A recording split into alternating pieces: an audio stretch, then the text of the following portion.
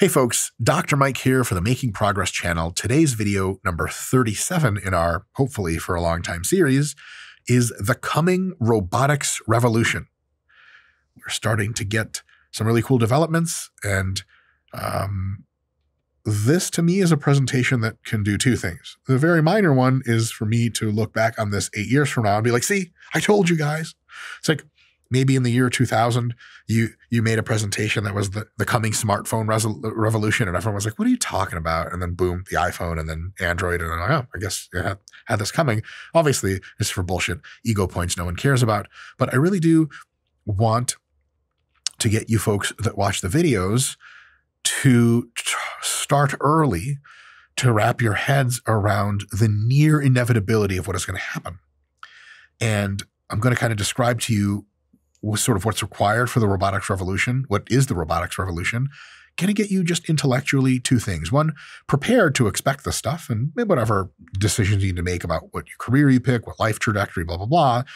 But also have an understanding that when this starts happening, and traditional news media especially starts to, as they just, whatever earns them more money, start to scaremonger and do all this other stupid shit, you'll look back on this and be like, you know what? None of this is really crazy, wild, unpredictable stuff. It's more like inevitable rather than predictable. It's like when people were starting the internet was really growing. People said, like computer viruses, they're going to affect the whole world. They're going to kill us all. This is bad. And now we know that that was maybe one of the stupidest things people could have ever said, but you never can quite tell the difference between scaremongering and a legitimate concern and just pure, utter, unabashed stupidity. And I want to get you guys a little more familiar with the space. And look, I'm a dilettante in the space. Fuck if I know what I'm talking about, but I know a little bit more than the average news anchor. No, I take that back. 10 times more than the average news anchor about this kind of stuff. So if you kind of at least give these ideas some thought, you'll be better prepared for when cool revolutionary tech comes out in a few years, 5 years, 10 years. You'll be able to be like, oh yeah, that makes sense. If you really paid attention in the mid 90s, all of the internet and social media stuff that came out afterwards, you were like, well, yeah, that makes sense. Like when Facebook came out and it's like, look, it's just like a web page that connects people and you put up your pictures and talk to each other. No one was like, oh my fucking God, this is a revolution. Really? But it ended up being a revolution because it connected so much of the whole world. But nothing about it was like, oh wow, there's no way they're going to be able to make this happen. Right? So this is my spiel on robotics, because robotics is one of those things that all of us who grew up watching sci-fi movies, there's always fucking robots, right? Not always. Very often robots. And now we have the internet, we have AI, we have large language models, we talk to computers like they're real, and we have life-saving medicine, super crazy DNA technology. But where the fuck are the robots? And I'm here to tell you, they're coming.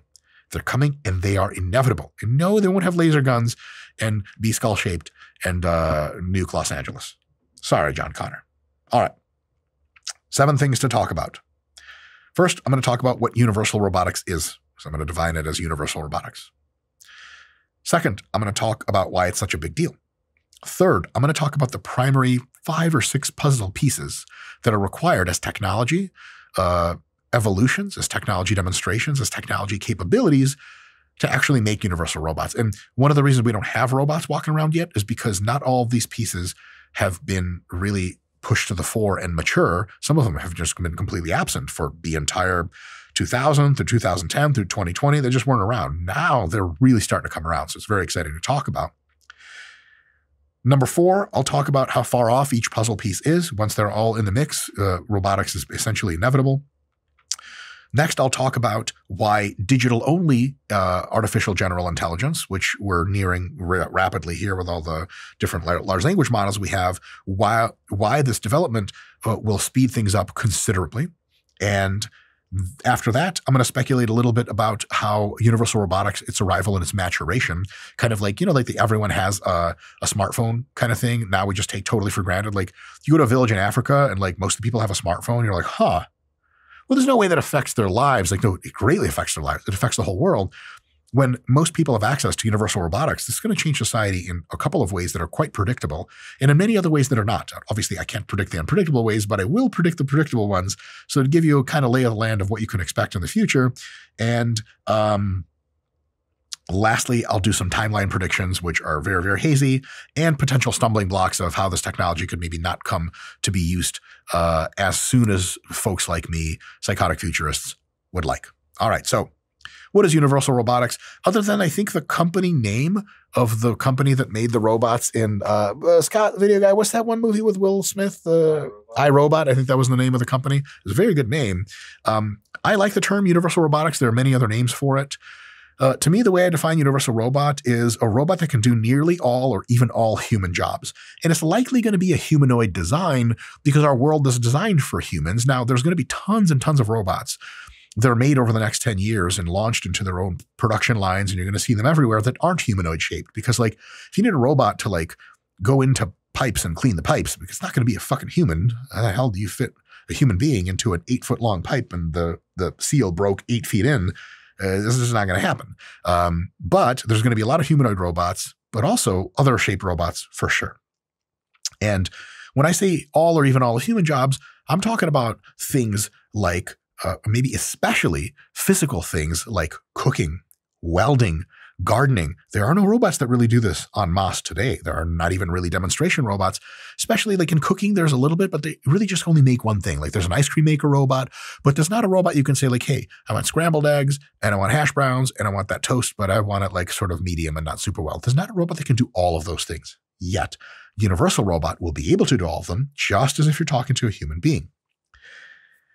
And because what human beings have, if you take a look at a person, just a human, maybe they're in front of you in their underwear, and you go, okay, which guy's the shipbuilder? Which guy's the doctor? Which guy is the carpenter? You almost will never be able to tell. I mean, outside of cultural cues, like the guy with the beard is definitely a shipbuilder. Like, nope, that's a doctor. Oh, God damn it.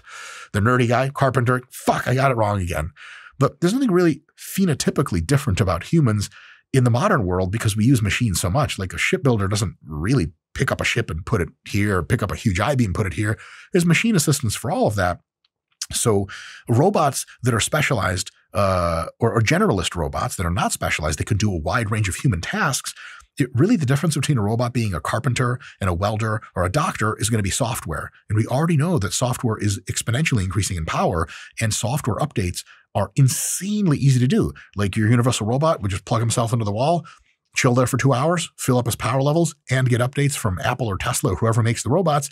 And then he gets up off the wall and you're like, hey, did you download that ability to give me a massage? And he's like, sure did. Got every single massage technique from all of time. Ready? And you're like, dude, this is the greatest thing that's ever happened. Then he kills you. You guys know the rest. But in any case, it's software that's going to be different, but the physical architecture can be largely the same, modeled essentially on a human. What this means is that every one of these robots becomes a universal worker. It can do nearly any job, nearly, because some jobs will be reserved almost exclusively for humans until later in the game when shit gets really wacky. I'll talk about that too. Lastly, a critical component of universal robotics. This is one of the things. Universal here means two things. Universal means it can do sort of all human jobs or nearly all of them, but universal also means it has near universal access, right? Your smartphone is universal because it can do anything an app can do, which is a ton of shit. It can play music. It can do talk to type. You can watch videos on it. I mean, it works as a GPS. I mean, all of these things used to be individual things. But you bought a radio and you bought, a GPS tracker and you bought all this. Now it's just one device, right? So a part of the universality of cell phones is that like they're everywhere because they're fucking cheap. Like if just the rich guy had a smartphone, it'd be like, yes, that's not really universal, right? It can do cool stuff, but where the fuck are the rest of them? When the fuck are the rest of us going to get it? So for me, one of the definitions of universal robotics, or where we kind of cleared that threshold or getting close to it, is when it's priced at a similar time price as modern high-end iPhone, or in that same order of magnitude. So for example, as soon as universal robots, like a humanoid robot that can do most human tasks, can be purchased and operated over the course of its lifespan for under $1,000 a month, they're going to begin to spread to nearly all parts of society, because now you have a universal worker that only costs $1,000 a month. That's $12,000 a year. That's below the United States minimum wage. That's really, really cool. And a lot of people who are currently sitting on their hands and waiting for people to fucking read their ads in the paper because nobody fucking, we're at year on year in the United States and a lot of the world, employment deficits. It's the opposite of unemployment. There are hundreds of thousands of jobs every month that just go literally unfilled and thus undone because there's no one to do them. So as soon as a robot costs like $1,000 a month, oh my fucking God, Chipotle, Subway, all the restaurants, gas station, etc., you're going to see robots everywhere because it makes sense. Now, eventually, my prediction is that the price may approach something like $100 a month. then nearly all humans will have direct help with almost everything they need. And I'll get to the implications of that in a bit, but they're really fucking wacky. And remember, something I think it may, if you are sort of a more consistent channel viewer, this futurism bullshit that I talk about every now and again, remember one thing, I don't want to be pedantic, so remember this. I highly recommend you keep one thing in mind for all futurism type of shit. It is the following idea. It is the idea that things you take for granted completely today were in yesteryear at some point exotic and expensive. And at some point before that, barely imaginable. And at some point before that, just nonsense, magic, psychopathy, where you're like, dude, no one's going to be that rich. Are you out of your fucking mind? So when I say that in the year 2035, 2038, most people will have multiple robots at their beck and call to do everything they need, it sounds like nonsense. But right now, you may be nodding along, watching this on your phone and be like, that's nonsense. While you're streaming gigabytes of digital content per minute for a nominal price from everywhere in the world, and you're connected to the rest of humanity in a huge fraction of all human knowledge. What the fuck? Tell someone in the 50s that, to be like, you're a fucking idiot, man. That's like going to happen in the year 3000 or some shit. It's not going to happen. Well, when did that happen? 2008, 2006, something like that. Wild. So this seems wild to us now, but I will try to demonstrate that it is much more inevitable than it is crazy.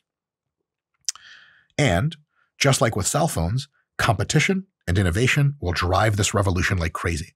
It's not just a matter of, oh, we got pretty cool robots and that's it. That's the new life. It's the robots are going to be getting better and better and better and better at every conceivable part of their tasks. Why? Well, Mike the Capitalist coming out because people like Elon Musk, people like Sam Altman, and all the people that make the corporations work, they want better for humanity, which is awesome. But also a lot of these folks, maybe not these folks specifically, but the rest of the people that work under them, they're greedy as fuck. They want more and more and more money. And the only way they're going to get more money out of you in a civilized world where you rationally exchange money for value is they're going to have to make the robots fucking good. Okay. There's a reason that Apple engineers spend an inordinate amount of time and a ton of years off their lives trying to make the phone a little bit smaller, a little bit better display, a little bit better sound, works with the headphones better. It's because if you don't make it better, somebody else will. And then all of a sudden people are buying the Samsung Galaxy and everyone forgot about the fucking iPhone. Competition and innovation are going to make this shit so fucking crazy, and they're going to do it fast. So why is this such a big deal? I'll give you at least one story for that. And it's a bigger deal in about 100,000 other ways that I'll talk about shortly when we talk about the implications of what this revolution could unfold for us. Even radical artificial general intelligence, even artificial super intelligence, with no embodiment, that means it has no body to operate. It lives inside of your fucking PC or in front of, it lives inside of a server room in Montana that OpenAI operates, and it just APIs to your computer, but it doesn't leave the computer. It can't physically alter anything in the world. That AGI with no embodiment is super limited because of the fact that so many things occur in the physical world. For example, like, we have AGI, let's say it's 2029, the predicted year on average now. Ray Kurzweil did this in 1990. He's smarter than the rest of us. Now, most computer scientists and folks like that say, yeah, 2029 looks like about an average time where artificial general intelligence will be surpassed and start to become artificial super intelligence. Okay, that means a computer can think of anything you can think of, or not you specifically, but can think like a human and do all kinds of human tasks. That's going to be fucking dope, because office tasks are now just tell a computer to do it. It just does it. You may be a boss now of 10 computers. That one of them is in charge of your marketing, one's in charge of your branding, one is in charge of, helping, take the uploaded files from your computer and edit them and all this other stuff. Whatever it is you do for a living, office work is now, with arrival of AGI, I don't want to say a solved problem, but like a plug and play, like in and out. For example, if you have a headache, you just buy Tylenol, you take it, and the headache goes away. If you have an office job that needs to be done, you just talk to AGI and it gets it done. It's crazy. It's coming, right? And that's a huge, huge deal. However, if we have this on your computer, these office machines that can do all the office work, that's amazing. However, I'm still cooking my own food. Fuck that. I'm still folding my own fucking laundry. You guys, how do I put this in a way that isn't a cocksucker move? I've been very successful in my life so far. Very fortunate. Money's not a problem. I still fold my own laundry. You say, dude, Dr. Mike, you got millions and shit, right? Yeah. Hire someone to do it. Where? motherfucker. We live in the Metro Detroit. There's nobody around. Everyone's already gainfully employed. We don't even have employees to go to I could go to Chipotle. It's closed half the time. There's not enough high school kids to run it. There's no one for me to hire. My wife already has a job. I'm only my own fucking laundry. Now, is that insulting? No, I like folding my own laundry. It's like a kind of meditative thing. It's a peaceful thing. But like, you guys probably all have slightly better marginal uses of your time than folding your laundry and washing your dishes and all that fucking stupid shit. I'm doing that all by myself at this point. What the fuck, right? Shipbuilding takes 10 times as long as it should because every year in the United States, there's just not enough shipbuilders. How many people do you know go into shipbuilding? By the way, if you want to go into shipbuilding, you can get an internship, an apprenticeship where they teach you how to be a ship welder. They pay you money, an amazing wage, totally covers living expenses. You can save a bunch of money too and have a great life just to learn how to shipbuild. And then eventually when you learn, they pay you even more money to do shipbuilding. But so few people want that kind of work. It's tough work. It's not for everyone. And there's just not that many people. Someone's like, hey, you can work in the social media department of a clothing store. You sit in an air-conditioned office for 6 hours at a time. You just talk to your friends. You post, you share, you do some color grading. And it's really fun. And then you get tons of money. Or you can go into fucking Louisiana and have to fucking live down there and build ships and rappel up and down a fucking 80-knot winds and all this fucking bullshit. You have a welder. Some people, manly motherfuckers, and well, I'm being honest, shitload of lesbians, love that kind of work. But there's just not enough people to do that. And everyone else is doing all kinds of other bullshit. We're getting so wealthy, and this is an amazing thing as a society, that the demand, that is, you have money and you're ready and able and willing to pay for services, is doing this. And the supply of labor is doing this because there's just not enough people, right? Plain and simple. So shipbuilding takes 10 times as long as it needs to because there's just no fucking people around. In the real world, there are other challenges. I'm still aging. I don't have cool body composition drugs to take. I don't have cool nootropics to take because nobody's working that because there's not enough fucking people around. And this is physical stuff in the real world. We need robots mixing beakers and shit. We need robots putting in samples. We need robots injecting rats with shit like that. There's just not enough people to do this stuff. So, in essence, artificial general intelligence, some of its biggest impacts must also be real physical world impacts. I think Peter Thiel or somebody else kind of wrote this blog post a while back called like we wanted flying cars or some shit like that. It was like we wanted like trips to Mars and flying cars, but we got 140 characters instead. It was like Twitter came first. The hilarious irony of that is all of the data that social media interactions have created have been mined by companies like OpenAI. And now we have computers that understand and think and talk like people. And now they're going to build us flying cars. However, we still haven't got flying cars, right?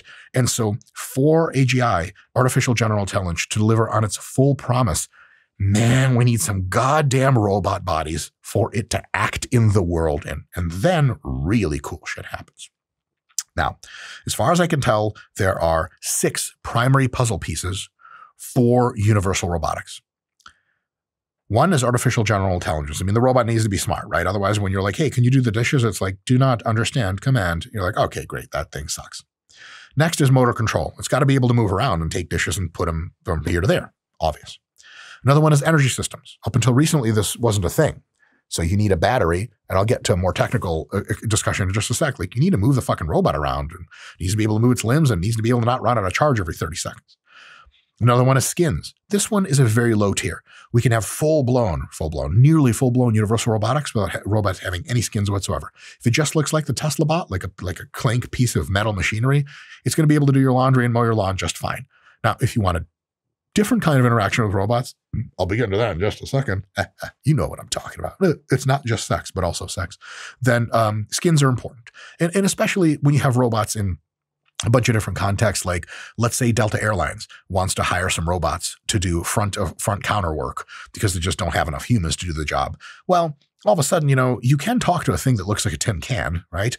But Delta Airlines might be like, hey, OpenAI, thanks for making all these robots. Can you make any that like kind of look like people? And I know there's an uncanny valley situation, but kids are scared of these things. Can you make a robot look like a panda or something? And they're going to be like, well, yeah, well, sure, look into that. The consumer demand for skins is going to be the big thing. It's not a mandatory thing, but it's going to be a thing. And also for, well, just quite frankly, having relationships with your robots and, well, doing the sex with them. Yeah, you know, like the Tesla robot doesn't exactly get me going. So we need something that looks like a human being in order to get that part. Small part, but nonetheless worth mentioning. The fifth component that's necessary is human vetting. Humans have to vet these robots. You can't just put robots out in the wild and be like, oh, like I gave my the robot, the dog, to dry, and it ripped the dog into pieces by accident. Oops, like that's not a non-starter. So humans have to vet these robots. Humans have to feel safe. They have to trust the robots, and there has to be just ungodly number of hours of robots, either completely or nearly accident-free, for people to be like, okay, fine. And less people, because a lot of people want them anyway. They know humans are way more dangerous than robots by a long shot, but governments, regulatory agencies of various kinds, unless robots are very, very safe, very well vetted by humans, they're just not going to let you have one, plain and simple. And lastly, and majorly, is mass production. Because if you make a demonstration robot, hey, that's really cool, but it costs like $16 million to make the fucking thing. And to make another one, it costs you also $16 million because you've never scaled anything. And so mass production has to be a big factor. So let's talk about all these and see what's going on a little bit more specifically. So first, AGI, or in this case, we call multimodal AGI. Multimodal artificial general intelligence means robots can touch, they can hear, they can see, they can talk, the whole fucking gamut. You know, we'll save taste for another time. Maybe they should be able to taste if they're creating recipes for you, but maybe if the recipes are good enough and human vetted, then the robot doesn't need to taste them if it just follows the recipe specifically. What is required for multimodal AGI is a couple of things, at least three. Now, these are not complete lists, probably, I don't think. I'm not an expert in this, but they're well on their way. One is the logical architecture. Like the GPT somehow talks to you like it's a human because of the way it's built. So that is already kind of very close to a solved problem. It's not quite AGI, but it's accelerating so fast. Like we're not really worried about that. Another one is compute capacity. I mean, like you're going to ask your robot to do a lot of local tasks. Like if you ask it something and you want an answer right away, it's not going to be able to, in all situations, ping the question back to the huge databases and get it back. So you're going to want a lot of local compute.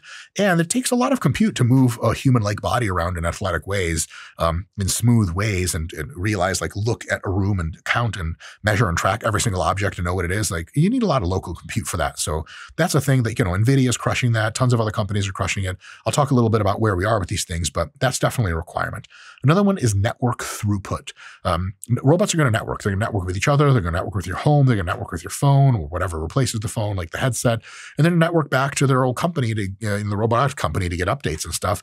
The data volumes of universal robotics are going to be fucking massive. So network throughput has to be a thing. Like it's not going to be 5G. It's going to be like 8G or some shit like that. You guys get my drift. Next is the task of motor control.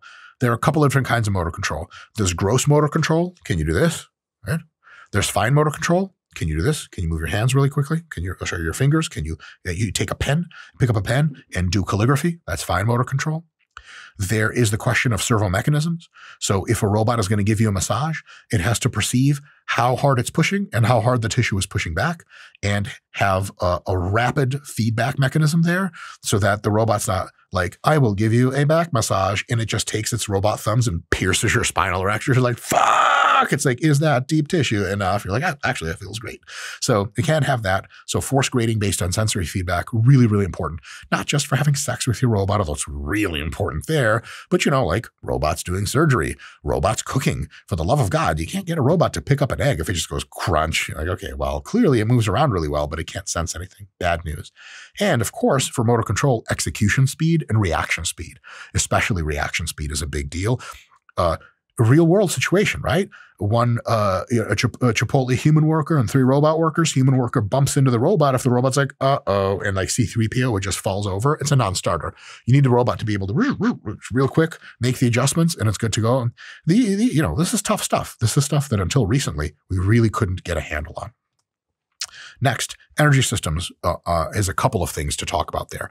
One is local torque capacity. So like if you want a robot to mow your lawn, it had better be able to push with its legs hard enough to push a lawnmower. If it can't do that, bad news. You want a robot to take out the garbage, but it does this to the garbage container, insufficient force. Like, okay, well, I can do that. What the fuck? You guys built this thing wrong. So robots are going to have to be about as strong as humans. my argument is always, stronger is better, but, at least on the scale of strength for humans, right? Even if it's just kind of a weak human, we're really getting started, right? Should be able to take a big bag of sugar from, the cart and put it into the grocery store shelf or vice versa. If it can't do that, bad start. Next is the central power supply. That means how much total power does the robot have? And that's not just how much total force it can produce, but also ratioed to its weight. So you make a really, really strong robot that weighs 2 tons, but strength per ton is really shit. And then it doesn't accomplish a lot of really good things. If you want a robot to convincingly, easily, fluidly walk upstairs, walk down a hill, you're going to have a really good central power supply. And lastly, integrated with a power supply is the concept of energy charge. There's a total energy charge, which means how many hours of operation does your robot have with one charge? Another one is weight ratio. If the battery pack weighs 60 fucking pounds, it's a bad deal because the robot has to work most of its time to just offload the battery pack. But if the battery pack weighs 20 pounds, now we're in fucking business. Another one is recharge accessibility. If the robot need can only be plugged into its custom charging station at home, very limited use case. Although tons of use cases, home and business, that's great. But if you want to take your robot on a camping trip to have it set up the tent and watch out for predators or some shit like that, you're going to need a better recharge accessibility. So that's a technological thing. And lastly is recharge speed. There are many use cases where if the robot takes all night to recharge, no big deal because it's fucking nighttime, right? But if you wake up and your husband's having a heart attack in the middle of the night and you're like, robot, help us get to the hospital. He's like, I am not charged yet. And it just goes back to sleep. You're like, okay, fucking Larry's going to die. Great. Thank fucking God. So the faster you can recharge, the better, the more use cases there are, so on and so forth. How fast do humans recharge? Well, actually, humans technically need a whole night of sleep. If you don't give humans sleep for a while, they eventually break down. And they need food, and they need 3 meals a day, sleep, fluids, humans poop, all this other stuff. That's part of the recharging process. So if we can do at least better than that for a robot, we're really winning. If we could do 10x better than that, if for every 23 hours of operation, the robot needs 1 hour of charge time, holy shit, we're entering a totally new world. Skins, real quick. So I'm not going to get too much into this, way outside of even my dilettante area, but things like facial expressions, sounds, and voices. I mean, there's totally use case for the Tesla robot, flat screen with even no visual display, no red eyes or anything, but it talks to you. But is it talking to me? It can definitely hear you and stuff like that. But I think there are a couple of demonstration robots currently that have some facial expressions they can do, and they're a little bit creepy, but kind of pretty convincing.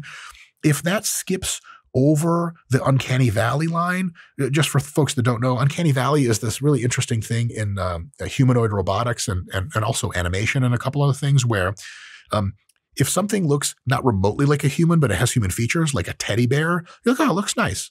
If something looks exactly like a human, you're like, that's a human, it looks great.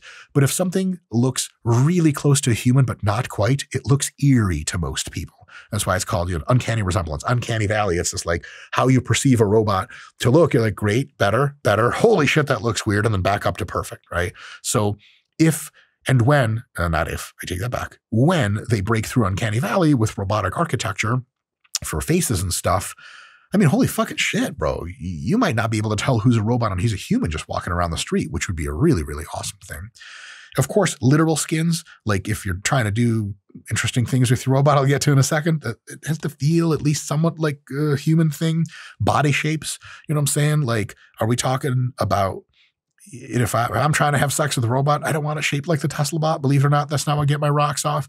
And are we talking about developing subskin human feel tissues? So real talk, if I'm getting a sex robot, I want it to look like humanoid, very humanoid. I want it to have skin that feels like human skin. I want its body shape to be of that of a female of reproductive age. And when I grab its robot ass, I want it to squish, squish, squish like a female's ass. If it's like, oh man, this robot looks so great, and I touch the ass and it's like clink, clink, clink, clink, I'm like, okay, that's a fucking toaster. That's not going to work. Again, the skins thing, of all of the work that humans do, sex work, not super important in the grand scheme. So universal robotics can really arrive before any of the skin stuff. However, because the demand for interacting with robots in more and more human-like ways is going to be exponential, and the amount of money people will be willing to pay corporations to make them robots that look more and more human is going to be fucking constant and massive, is going to happen and is not going to take very long. Next, human vetting. Really simple. Is it safe? And does it work collaboratively with humans? The real question here is how much vetting needs to occur for regulatory approval for mass use? The answer is a lot, but when you have tens of thousands of test cases in factories and limited exploration, robots conducting traffic, robots working in police stations, relatively high-risk environments anyway, once robots clear like 10 trillion hours of operation where only one time a robot hurt someone by total accident, you're going to have regulatory pressure to be like, they're ready to go into people's homes. And obviously there's another thing where people can sign a waiver and say, I want to test this robot at home.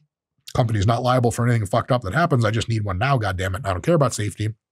Some countries, some areas of the world will start doing that. Everyone gets jealous, and then the regulatory bodies have to pass it. Because if it's going to be getting to a point where if your country doesn't have robots in it, no one's going to want to be in your country anymore. Be like, but they all have, each person has 5 servants in Sweden with the 5 fucking robots. Why don't I get that? Like, well, they're not so safe. Like, really? The Swedish people, they like danger or something? It's not going to pass.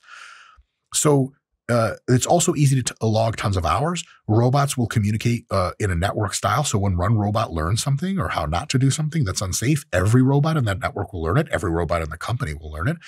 And so just like Tesla's driverless software development, it's easy to log a ton of hours. This is not going to be a thing where like, well, in order to make sure robots are safe, we're going to need to test them for 100 years. And to that point, you can test robots in a bunch of different scenarios in simulated environments. And NVIDIA is doing some of the early work where they simulated real physics pretty well in an open environment. They can do a ton of robot testing in environment. And that means they can test a single given robot software architecture, like at 1,000 times normal speed. And because every time the architecture updates its ability to do something or learn something or move from the simulated physical world, every robot ever produced gets that software update and now knows that. The amount of wisdom you can develop in robot movement and thus making it safe and approved for human use is wild. So I do not anticipate this to be a problem. Lastly is the hurdle of mass production and, very related, mass maintenance. Robots will break. Who's going to fucking fix them? Robot can only fix so much of its own self. I'm sure they'll do plenty of their own fixing. But look, there's going to be a huge architecture around mass producing robots, trading in older robots, software updates, hardware updates, and of course, when things go wrong, you're going to need robot maintenance. Huge, huge thing. That mass production thing is a big deal. I'll talk about in a little bit how that hurdle can be surmounted. All right. Actually not too long of a conversation here. How far off is each of these puzzle pieces? Multimodal AGI is predicted to be 2029 is when we cross into ASI. It's on track. It's actually ahead of schedule, seemingly. If we now have multimodal AGI operating in Google and a couple other test platforms, you can look at YouTube videos of robots that can see, speak to humans, understand the physical world. They're all large language model based, so they know all the facts of history and all this other stuff. So that looks like to be a 5-year problem, if not less. Energy systems, real close. We're basically there, but energy systems are improving rapidly over time. So within that 5-year time horizon, energy systems should be well in to make robots that, at the very least, or very worst, take 8 hours of charging for every 16 hours of operation. And then they have a day-night cycle like humans, and then a lot of human tasks are knocked out of the park. Motor control, gross motor control, the best company in the world that does that currently is Boston Dynamics. And fine motor control, there's Figure Robotics, and Tesla has some really cool stuff where they're manipulating really, really small objects. Within 5 years, I anticipate motor control to be essentially a solved problem in robotics. Most of it's solved already. Interestingly enough, we weren't able to say this even 5 years ago. Robots were insanely clumsy, but as happens with accelerated exponential technological innovation, this shit is impossible today, reasonable tomorrow, the day after it's mundane, and the day after that, I'm being facetious here, but a couple of years after that, it's like, oh yeah, man, this isn't even very impressive. Skins, again, the note here is not essential for most tasks. But also not terribly technically difficult to develop because it's a surface level feature and a purely cosmetic feature. They already have a lot of skins they can make that maybe don't feel like human skin, but that's fucking close enough. And this isn't a technology sector that's going to develop much, in my view, until universal robotics is on its way to having, well, universal adoption. And then the use cases of like, well, we need robots that look like people, feel like people, et cetera, comes up. And then you're going to see a bunch of billion-dollar valuations for companies that specialize in making robot tissues that feel like humans, blah, blah, blah, blah. This isn't going to take that long. And also, I did put a special note to this, or a little asterisk next to my notes. It's not essential for you true, what I would say, the real core of universal robotics, right? You don't need the Chipotle robot to have human fucking skin.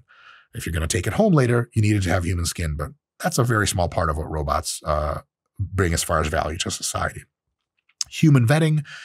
Human vetting is a thing that like is already occurring. There is not a single robotics company whose probably number one concern isn't to keep the robots safe. If you're sitting on a $1 trillion robotics company and your robots hurt people, you're now sitting on a probably too low a value to give it a dollar amount, whatever you can sell the factories to for scrap value of company. Everyone in robotics industry knows this. The priority for human vetting and safety is insanely high. And that's one of these things that probably will develop just alongside as robots develop technologically. I don't think this is going to be a huge stumbling blocks unless regulatory stuff gets in the way. I'll talk about that at the end of this chat. Mass production is clearly not here because we don't even have fucking fully functional universal robots, although some folks are getting pretty close. This really only starts to speed up when the first few companies go into production with expensive robots. And once that occurs, because there's tons of rich people around the world, they start really buying up the robots, the price of the robots and competitor companies can offer falls drastically. And then mass production speeds up really quick. And as prices fall, it speeds up even faster. As the market demand and accessible market for robots goes up, the mass production is just a thing. It's inevitable. Now, is there going to be a mass production lag behind the development of universal robotics? Probably. But this isn't, again, something that I find really fascinating, just to kind of share a personal feeling with you guys or personal opinion with you guys, is people will comment in social media forums, like technological pessimists, for example. They'd be like, well, yeah, you can build these robots, but mass production's a whole different thing, brother. It's just not going to be possible. Yeah, you don't think Sam Altman thought of that? You don't think Elon Musk thought of that? You don't think 800 engineers that work under them thought of that shit? You think you're the first guy to figure that out? So as the robots are going to be demonstrating more and more capability in various testing settings, and as they start to get real fucking close to me, like, dude, we got this, bro. This is a fucking universal robot. Huge fractions of the company's attention, like Sauron's eye, turn to like, okay, mass production, right? Because we have this robot and we made one universal robot and it cost us $2 trillion investment to make, but he's ready. He's good to go. He's fucking useless because who the fuck is going to pay $1 trillion for it? Okay. There's probably a guy in Saudi Arabia that's going to do that, but it's not exactly a business model. So as something really starts to evolve in laboratory testing, the business people and the engineers get together and they go, okay, let's tackle mass production. And curiously enough, one of the biggest forces in robotics is Tesla, and mass production is the name of their game. And so they're already thinking of how do we produce these robots. One thing that Elon Musk and a few of his engineers have said is that they had to custom build the actuators, I think, for some of the robots because there just wasn't anything on the market that was reasonable. But because they could custom build them in-house, they have the supply chain completely figured out, and then mass production is kind of a no-brainer. So mass production is something that there may be a few years where robots are like tough to get. Like you have to be on wait list, blah, blah, blah, blah, blah, like with a Tesla. But eventually that's going to be a solved problem. And that eventually is measured on the order of several years, not several decades or anything like that, in my opinion. Lastly, there's a really, really big boon to how quickly this will develop once it gets going. More successful companies typically buy smaller companies. Bigger companies that are doing well buy smaller companies that are doing really well and integrate their technologies in. Like the big example is Meta, the company that owns Facebook, bought Instagram. And I think it bought it for like $1 billion.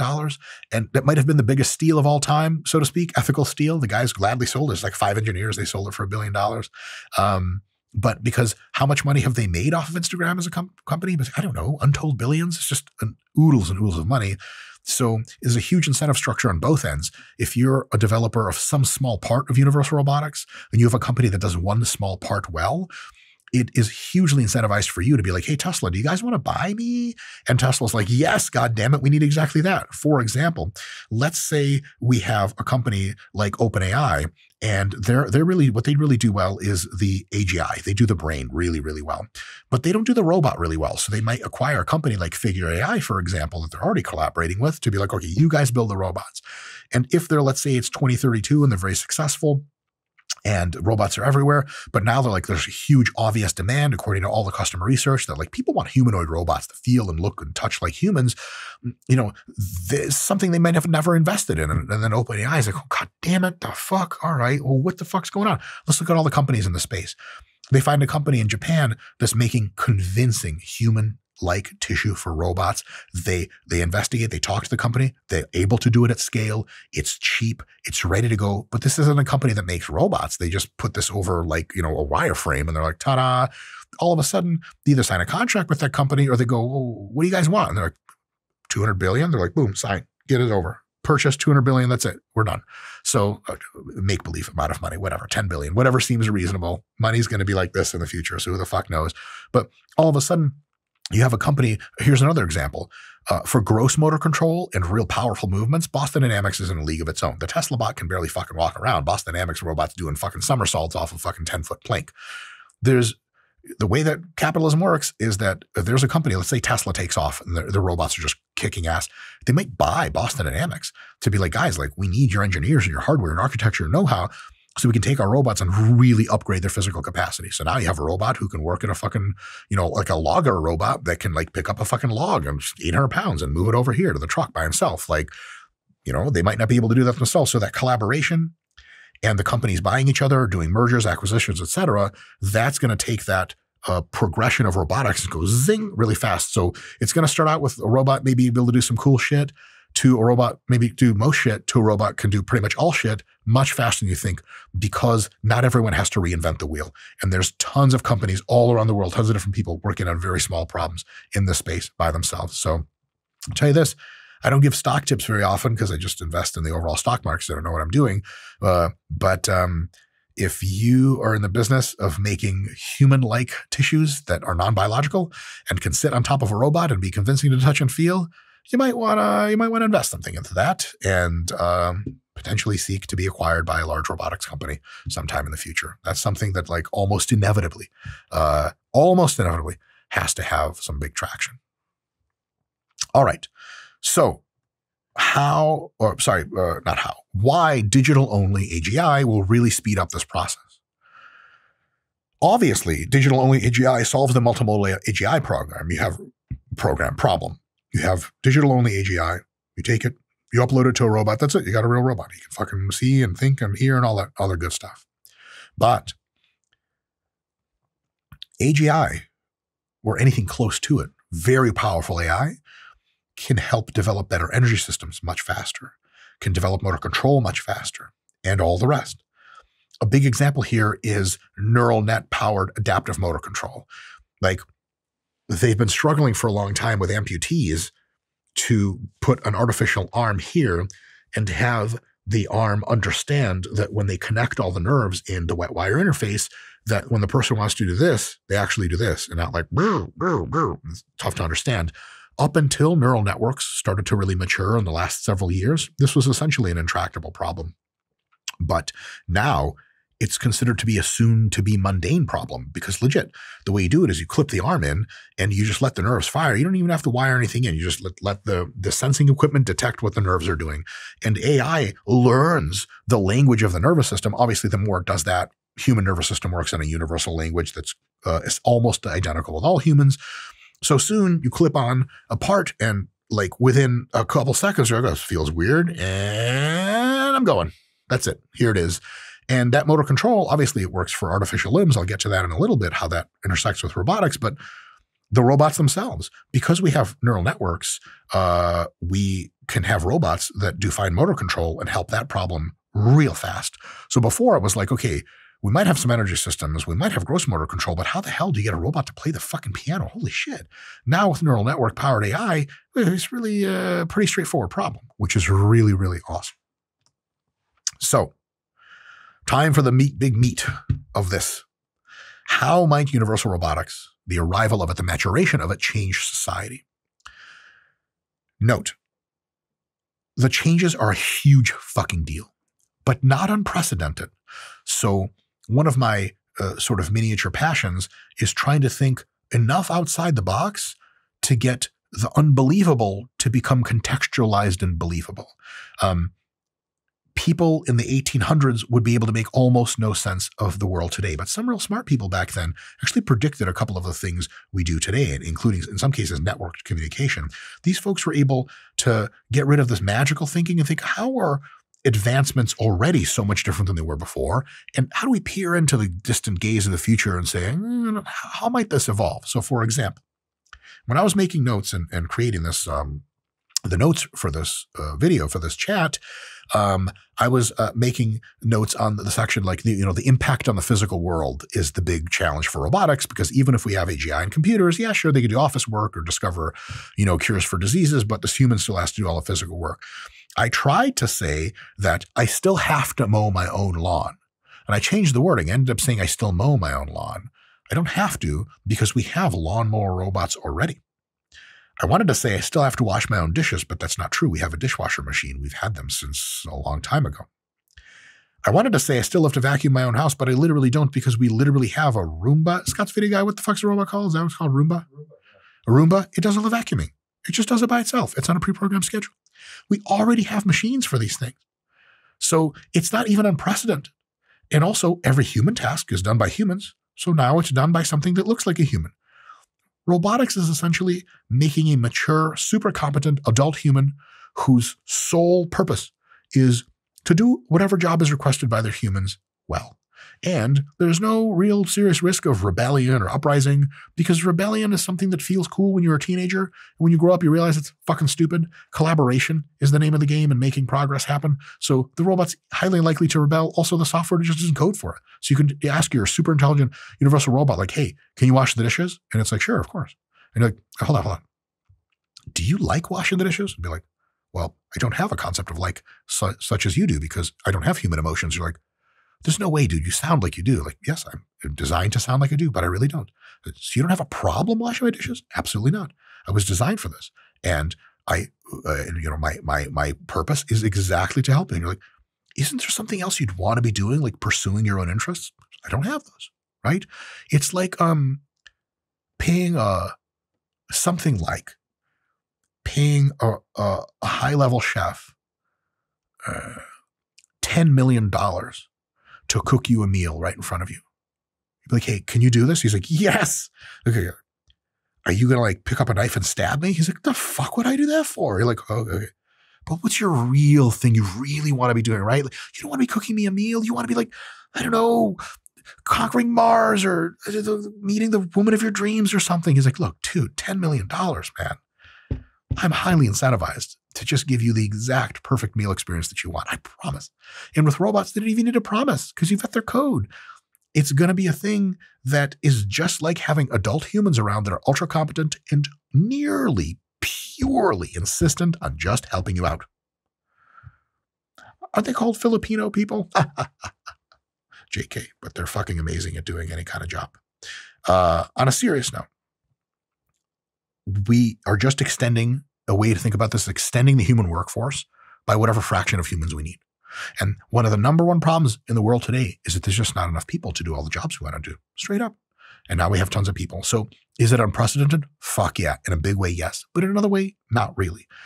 Universal robotics just extends these abilities of a robot to already a robot can mow your lawn, already a robot can wash your dishes, already a robot can do a bunch of stuff.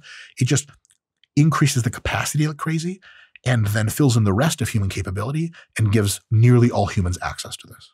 That's where the big deal comes. All right. So how might universal robotics change society? I can think of a few use cases. It's really just a sampling here. There's tons of others and tons of others that I couldn't even have thought of. Here are some. One, and if you guys follow me on the RP Strength channel, the butler joke never gets old, but robot butlers. And I don't mean butler like 1920s guy who looks kind of like a priest and wears that outfit and says, yes, sir, but it would be nominally easy to program your eventual robots to act like Alfred from Batman. The easiest thing in the world. A GPT can already talk to you like that if you'd like.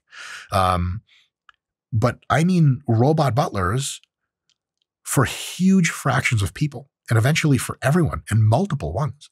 Imagine a robot that is $100 a month, full stop to operate. Why wouldn't you have a bunch of them? Immediately, at least one. You're not taking out your trash anymore. You might not even walk the fucking dog anymore. You don't fix your fucking son's bicycle when it breaks anymore. You don't wash the dishes. Here's a really, really big one. Meals. You have to shop. You have to cook. You might have to put your meals in Tupperware if you're a bodybuilder like me. If you have truly universal robotics, a robot can do all of that and will. And a robot can also easily API any number of recipes that real humans will cook and sniff and smell and taste and vet. And then you'll go into whatever Amazon or whatever system has this huge meta log of specific robot instructions for recipes. And the recipes are rated by human users on 1 through 10 stars or whatever. And all the 10-star recipes, there may be millions of them in the world for every food you can ever make. And a bunch of cooks and a bunch of regular people. There's the corn dog. Like, what kind do you want? There's 100 corn dog recipes. All of them are for 5-star Michelin chefs.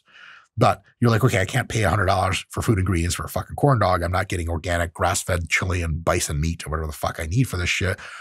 Hey, robot, can you make corn dogs for tonight's dinner and go shopping and get them? But like, make sure the corn dogs, like, I don't know, cost reasonably as little as possible. What you got for me? It's like, yeah. I can make 10 corn dogs for about $2.50. And it's going to take me about an hour total, including the grocery store trip. You're like, oh, fuck yeah. After robot cooking is a thing that happens all the time, a lot of people will never cook again. Me, I'm never fucking touching the goddamn kitchen again. I just talk to my robot. I want this, I want that, I want here, I want there, and I want the following macros, so on and so forth. Easy use case.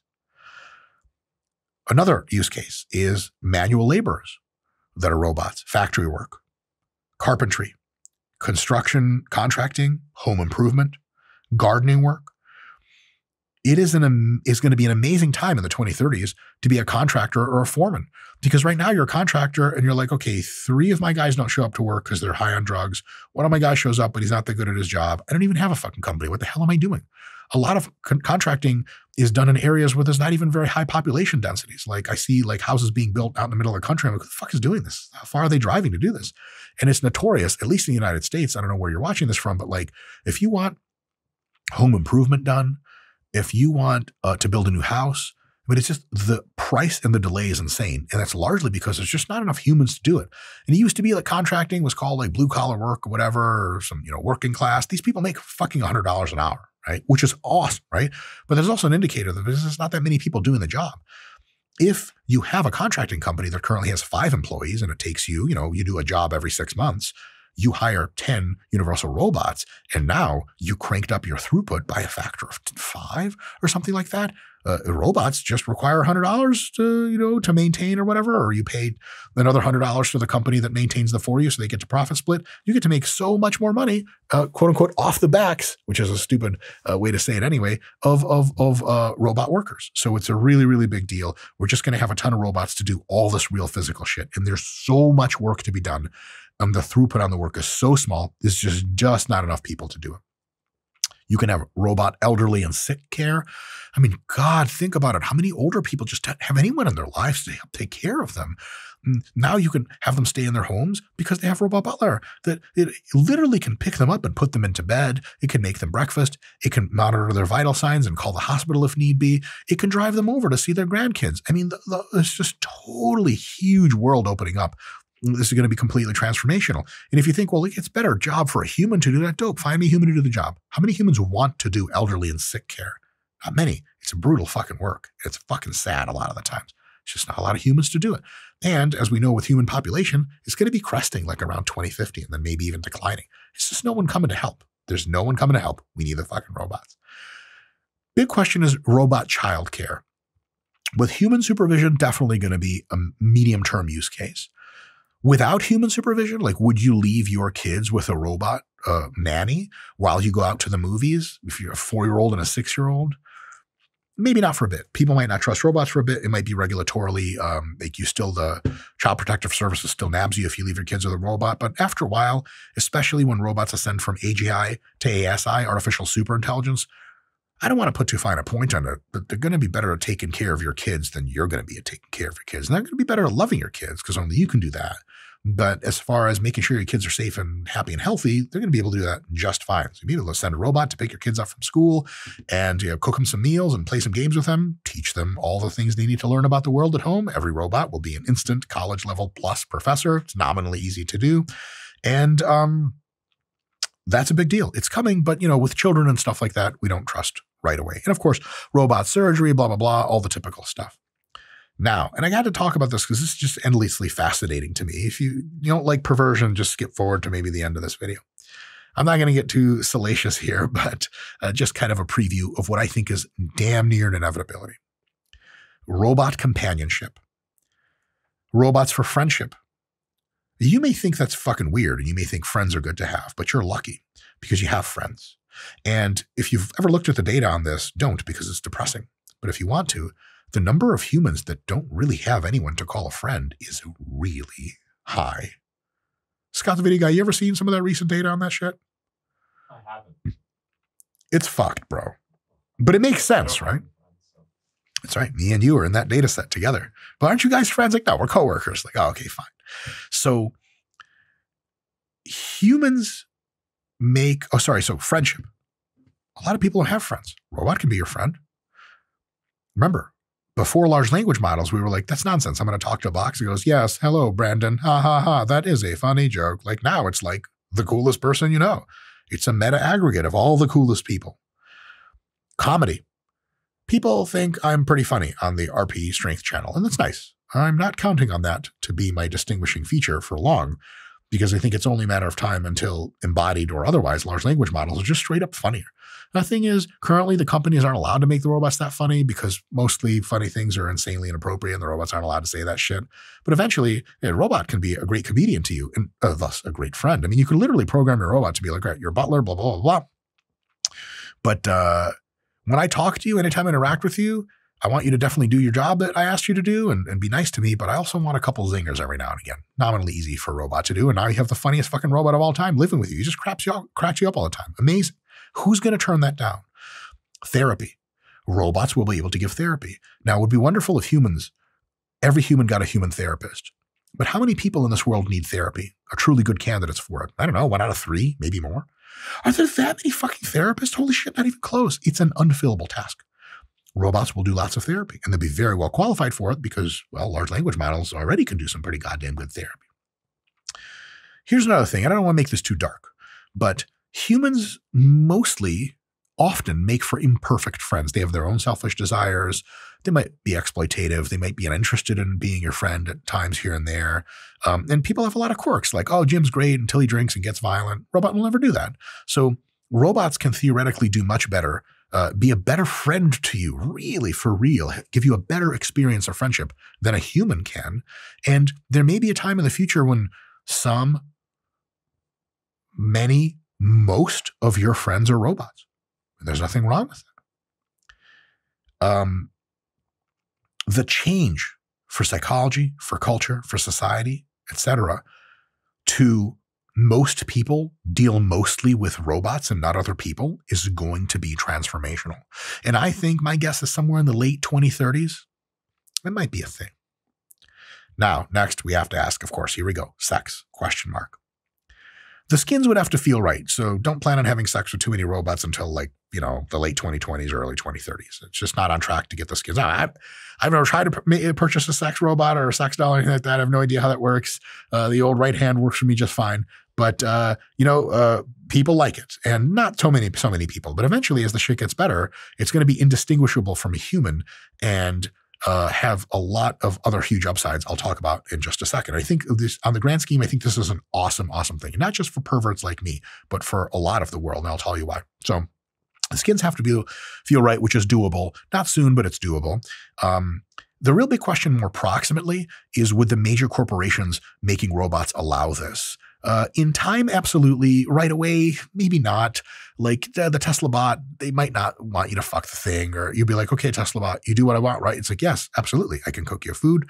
I can watch a TV program with you and talk shit. I can read your kids a book. You're like, all right, can you give me a hand job? It's like, nope, sir, unfortunately, my programming does not allow me to interact sexually with humans. Because, who knows about the ethics of that shit? People have all their hang-ups. It's fucking, you'd have to touch another person. It's fucking weird. There's potential for sex-mediated injury. You could say, hey, like, I want to be choked out. And what the fuck's the robot supposed to do about that? It's supposed to calculate when you're almost passed out? It could do that eventually, but major corporations have giant legal liability. And also, generally, when they want lots of investors, they don't want to piss off a lot of Karens in the Midwest, and Karens have a lot of feelings about sex robots, no doubt. So they might just kind of stray the fuck away from it. Is there going to be an industry for jailbreaking a robot? Like, yeah, just update them with this not so legal mod, and all of a sudden it's all sorts of into sex. Look, on the one hand, like, if you're going to stick your dick into a hacked interface, holy shit, like, you don't know where that came from. It could come from some nefarious gang that traps your dick in the thing, and the robot pops up and goes, hey, now that I have your cock in me and it won't let go, why don't you wire me $1,000? You're like, God damn it, they got me again. It happened last week, right? Like, you go to porn sites, nothing much happens, because if it's weird, viral, whatever shit, you're like, all right, lost another laptop. That's laptop 5 for this week. But if it's the robot getting a hack, I don't know, man. Most people just wouldn't be into that. But then again, people stick their dicks into much worse shit right now. So some people are like, yeah, hell yeah, I'll fuck a jailbroken robot. I don't give a fuck. So that still might be a thing. However, eventually, there's a high probability that there will be a fully developed robot sex industry. Not like robot pimps, although that would be hilarious to see. Get back in line. J.K. Scott, that's the thing that's going to get us canceled. Yeah. How dare you, bitch, where's my money? I want my robot only talking like that. I don't care that large language models can talk like people. I want robot talk. Humans will not be able to compete en masse as sex workers with robot sex workers. The only thing that will put robot sex workers potentially out of business is full immersion virtual reality, Matrix type shit, where you plug in, you open your eyes, and it's everything like it's real, but it's not. Then you just bang the world's hottest porn stars in the immersion, and then you get out and you go to work. No problem. Because, you know, like, a robot is cleaning, skeet on it, the fuck, that's all weird, right? But compared to humans, lots of people are lonely. Lots of people are single. Lots of people to get into dog shit relationships with others just so they can fuck them, and the other people sometimes know that, sometimes don't. It's a whole gigantic mess. You get none of that with sex robots. Let me tell you a few things here. One, there will be trillions of dollars to make here. A company that has a decent robotic architecture and a really good skin, and the robot knows how to do sex things with you, which, by the way, if you train the robot on adult films as metadata, it's going to know how to do all the sex things way better than anyone you have ever dated, I promise. And if they're better at it, holy shit, oh my God, you better get tested, right? Oh, here's another thing. You need to get tested. Robots don't carry diseases. When this industry matures, it will likely end or highly curtail sexual exploitation. Why the fuck would I pay for, some kind of smuggled human to do some weird things that I don't even feel right about when I have a machine at home for $100 a month that does it any time I want, right? Very few, what are they called? Johns or whatever, people that purchase prostitutes. Very few of them are looking for a human female, okay? They want something that feels like it for sure, but they don't give a fuck what it is. As long as it looks and talks and acts and touches you like a human female, that's all they want. Also, some huge advantages for robot sex bullshit. This talk, I know the comments are going to be like, man, this started off to be a good lecture. I was listening to with my kids, and then it just got into robot sex for like half an hour. Bear with me. A couple of other advantages. Robots don't say no. They don't turn you down. They're down with all the fetishes that are safe. Obviously, unsafe fetishes, you might have to have a human come do this for you. They don't get grossed out. Real humans do. They don't get bored of you. They have no capacity to do that. And machine endurance aside, power systems problem, they don't get tired. And, huge one, because they are going to be large language model powered or whatever supersedes large language models, they can play any fantasy character with the customer that you could ever think of. It's wild. You think about this for a while. Okay, I can go to the bar. I can tell a woman some combination of mostly truths and mostly exaggerations so that she comes home to have sex with me. Even though what she wants is an exploratory early phase of a potential relationship that's monogamous, I just want that ass. And I'm going to go drive to the bar and get my Uber robot car to take me to the bar. I have to talk to this bitch. I got to be like, well, see, here's me. And she's like, I don't know. And she talks to someone else. And I'm like, fucking Christ, all I need is a goddamn hand job. You got a sex robot at home or just a universal robot that can be like, hey, want to have sex with me? And it's like, yeah, sure, let's get it on. What do you want? All of the advantages are on the side of the robot. And what advantages other than the, I suppose at that point, fetish of having a real human to interact with? It's a huge thing. It's a huge thing. Now, it's not nearly the biggest thing. I just wanted that tangent to tell you it's coming. So that when it happens, you're like, oh yeah, this is predictable. How universal robotics might change society continued. Every human job, or nearly every human job that you can think of, humans can eventually get into specializing and directing robot workforces. So for example, if you're a carpenter, you hire 10 carpentry robots and all of a sudden your carpentry business can actually process all the orders that you get, and you take your delay time for delivering furniture to people from 2 months down to 1 day. Unbelievable. Unbelievable. It's going to make people have two things: insanely wealthy, and also whatever the fuck they want made really quickly for them on demand. There are also going to be human-only specialties. Being a real human is at that point going to be unique. One of Elon Musk's predictions, which I consider banal, not to insult him at all, but just to say like, yeah, oh shit, is that sometime, I think in the 2030s, I don't know what his prediction at his exact date, there will be a time when robots outnumber humans like 10 to 1 or even more. And that means being a real human is now a unique value add to many. And there are some industries where robots are just a kind of a non-starter. So for example, if you are looking at how to get in shape and you're looking up fitness industry influencers, if a robot gives you advice on how to get jacked, you're like, yeah, that's nice, but like, you've never done it though. You're a robot. But if a human gives you advice, you're like, okay, I believe you. You're a human. So there's a certain amount of relatability robots will never be able to have. Not never, in the foreseeable future, next 20 years, that can beat human relatability, human to human. And so a lot of jobs are like just human. There's going to be restaurants. They're going to say everything in our kitchen that we bring out to you is prepared front end to back end by humans. That's going to be a thing rich people fucking like to eat. The rest of us will eat robot food that's going to taste probably even better. But people like that organic, earthy shit, and there's going to be an opportunity for that. Or a lot of people are just going to start to live a life mostly or only of leisure. Some of these people will be pursuing biological upgrades like IQ upgrades, health upgrades, beauty upgrades, longevity upgrades, enhancements. Or a lot of people, because the working world is mostly or almost entirely robots and we just get all that money and do fuck all with it, I think a lot more people are going to spend more and more time in VR.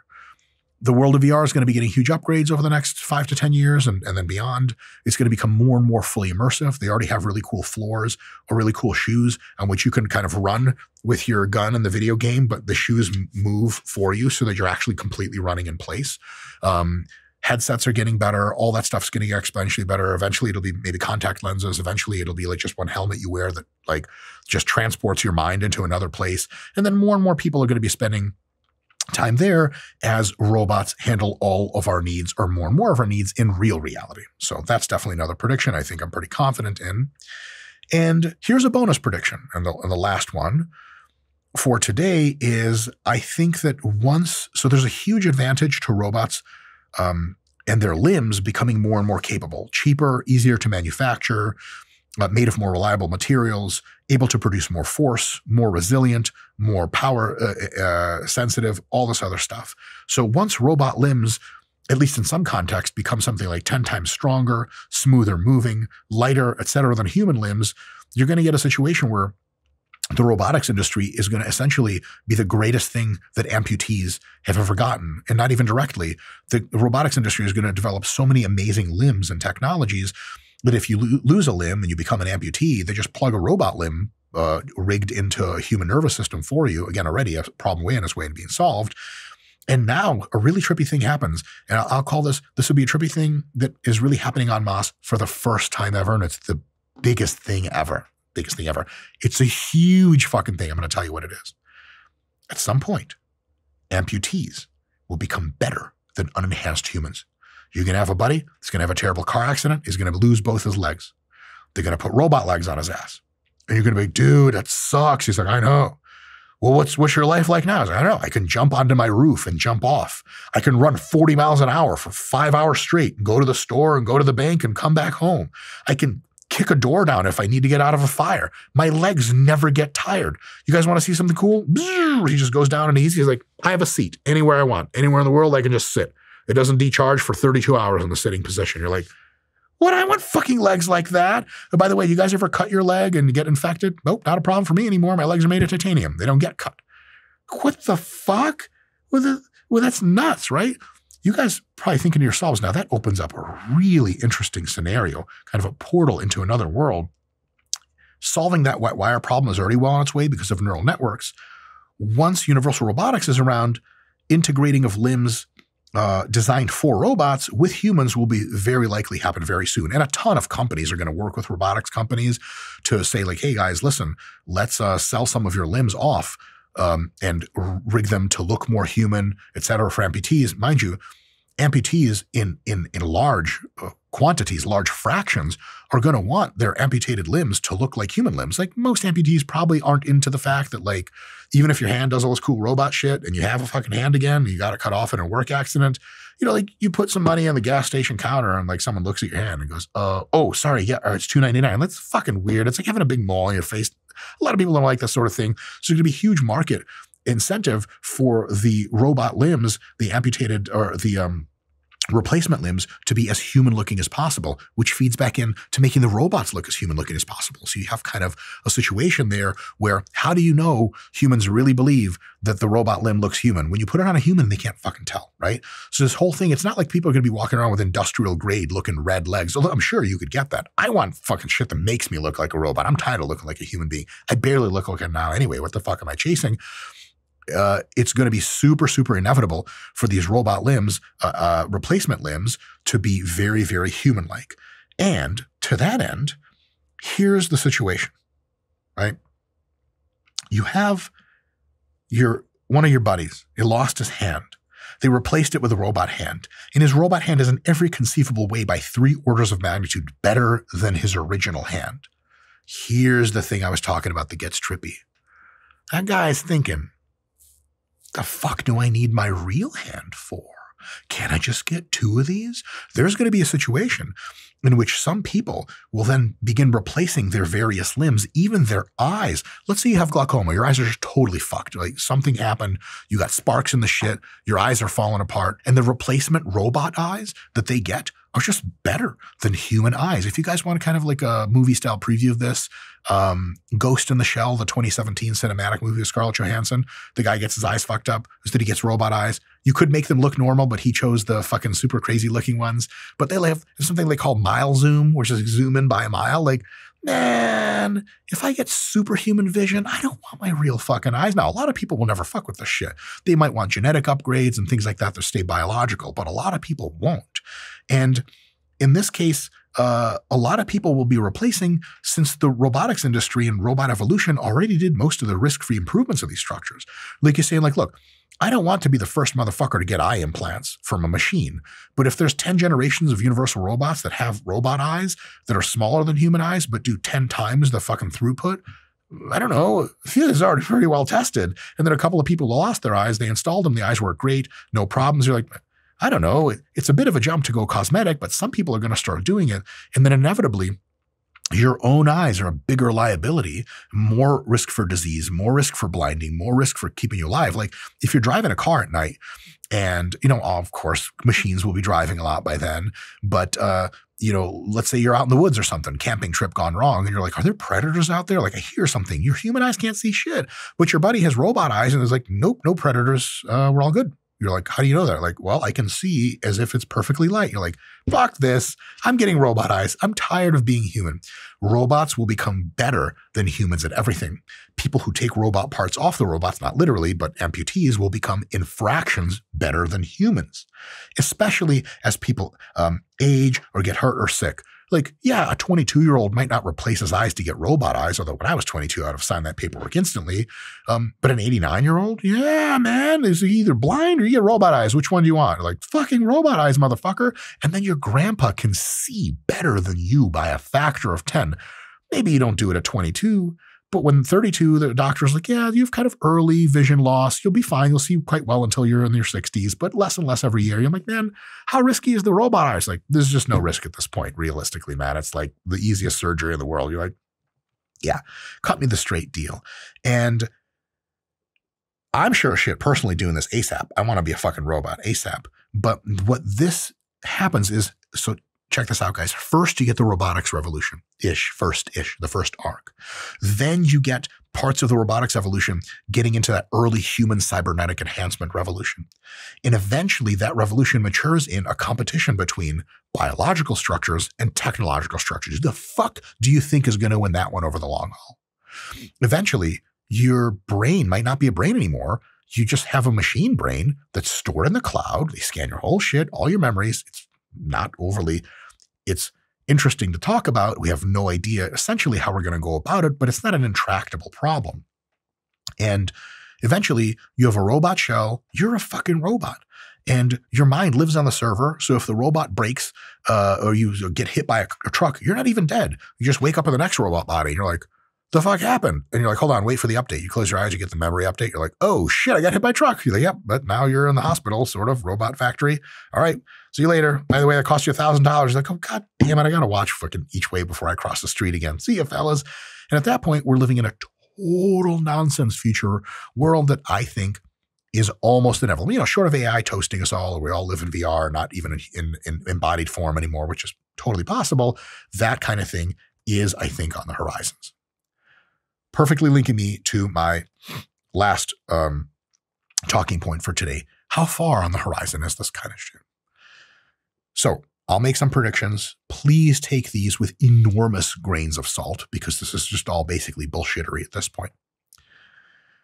I think by the year roughly 2035, based on trajectories, these are not my ideas. These trajectories are mapped out on 10 different timelines by tons of different scientists.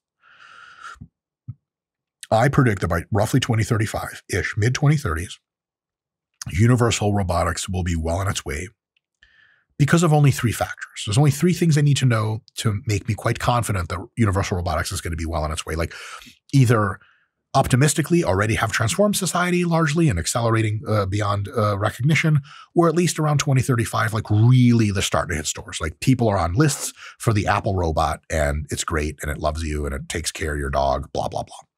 2035. Here's why.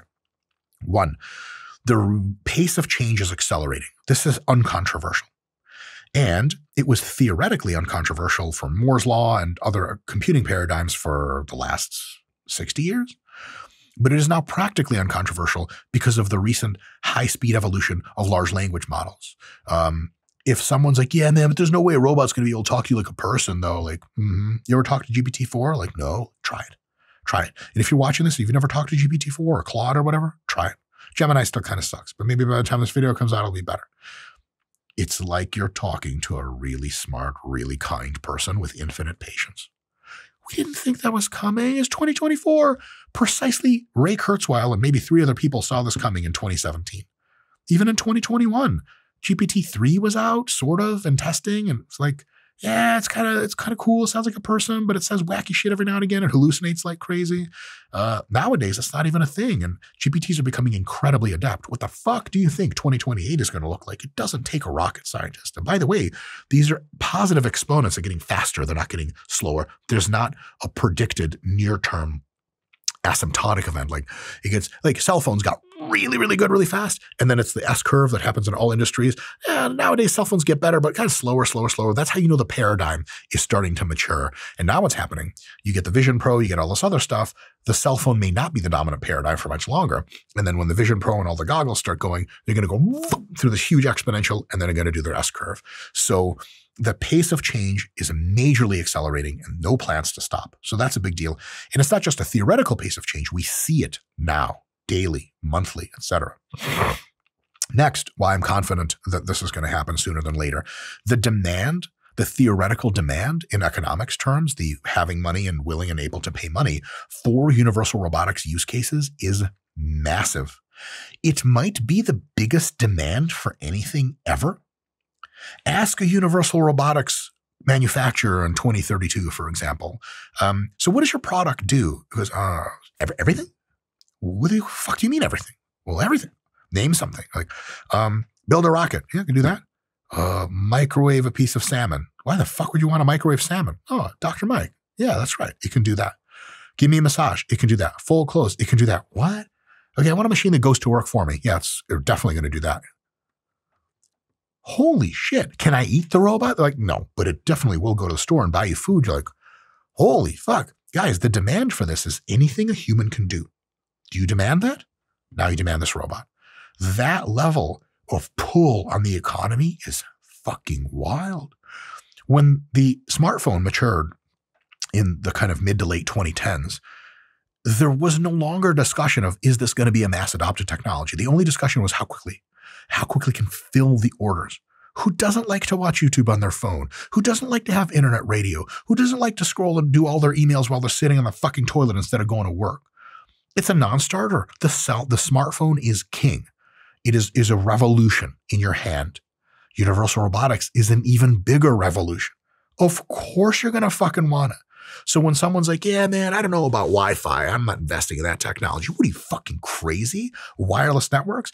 Amazon, Starlink, and a bunch of other companies are currently launching a fuckload of satellites into space to give you internet access everywhere around the globe. Why? They're not even making money on this right now. They're losing a ton of money. Why are they doing this? Because they know one really simple fact. It is inevitable that people want Wi-Fi everywhere. You want to argue against that? You want to hedge the bet? Be my guest. You're on the losing side of that shit.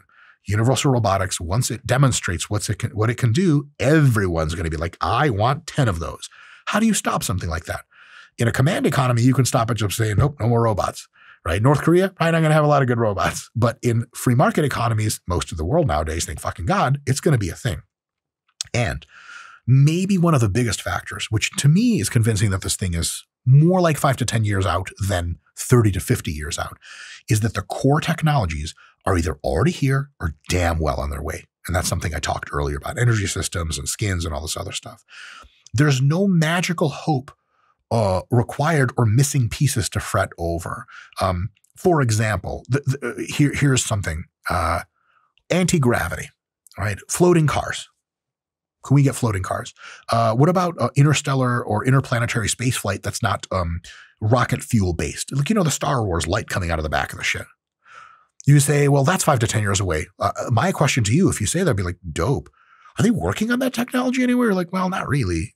Do physicists even understand how to generate an anti-gravitational force? Like, no, there's not a theoretical structure around there. Like, okay.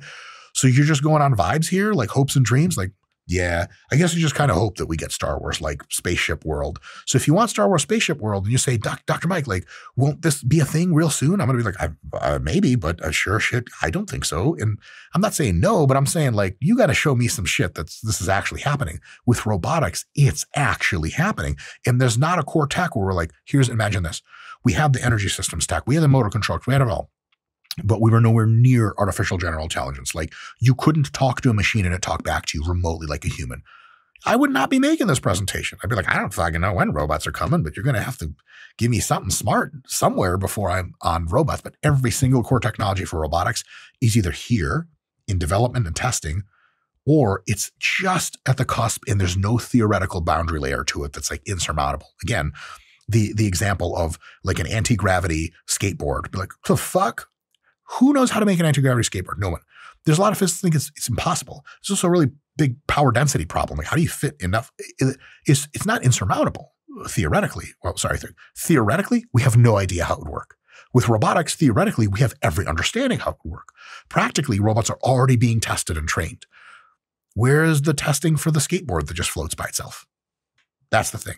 So the core technologies are either already here or damn well on their way, to me, is a really, really, really, really big deal.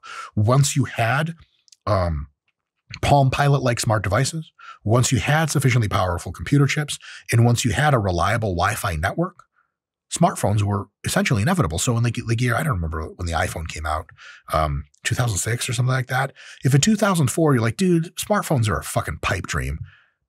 Major people in tech, Apple and fucking, LG and shit would be like, you're a fucking idiot, dude. We're already testing them in the lab, man. And it's just inevitable. Basically here. We're not quite there with robots, but goddamn, we're close. The only major stumbling block I can think of, I'm sure there are others, is regulatory delay. Other than like a world war, which technological revolutions don't even slow down during world wars because they just work more on the military side. And then all the lessons learned from the military side come back and do that 1950s major explosion of standard of living right after, because you take the military tech and apply it to civilian tech. So even I take that back. Like, World War III that sets us back in the Stone Age? Yeah, no robots. Fine. Sure as shit hope China and Russia aren't doing anything real stupid. But there can be regulatory delay. You could have regulators put an almost insurmountable burden of proof on how safe the robots are, for example. Or people can get real stupid, forget all their basic economics, and think that adding millions and billions of capable, tireless workers to a workforce can somehow make the globe poorer, like a diagram of how that works. And then all of a sudden it's like, well, human workers only, no robot workers, no robots to replace them. And the global community somehow freaks out about unemployment, comes together and bans robots. Yeah, that can be a stumbling block. I don't think they're realistic though, because we need the help of robots more than we have use cases in which robots hurt. And all it takes is one area of the world to start making and adapting robots. And at some point, technology is going to be so powerful, you're going to be able to do it anywhere. They're just going to be living better. And just like with smartphones, when you see someone has one and you don't have one, you watch them use it, you're like, I need one of those. I have to have one. It's going to be the case with robots. I can't fucking wait. I'll tell you guys this. The first universal robot that I ever get a chance to interact with, especially one that's in my home that I own, I'm going to have a lot of conversations with it, and I'm going to give it a lot of hugs, and I'll tell it I've been waiting for you for a very long time. Can you guys tell I miss my wife? She's on a business trip. Anyway. Scott, the video guy, you need some smart ass shit to say to end this whole thing? I'm going to go watch iRobot now. Work on my robot fighting skills. Careful. Will Smith is known to slap. Yikes. All right, folks. See you next time.